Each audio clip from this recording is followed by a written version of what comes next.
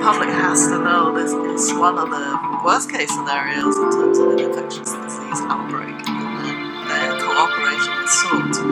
If there are people who are non-compliant, there are definitely laws and public health powers that can quarantine people in mandatory settings. It's potential you could track people, put bracelets on their arms, have police and other setups to ensure quarantine is undertaken.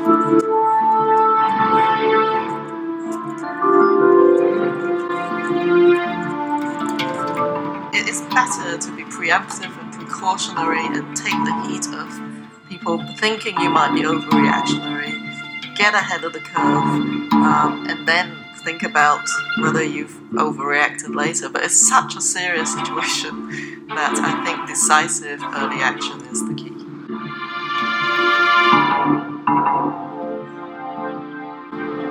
Police checkpoints are set up on all the bridges, and everyone leaving the city is required to show proof of vaccination. Those who refuse to cooperate are taken away to temporary detention centers.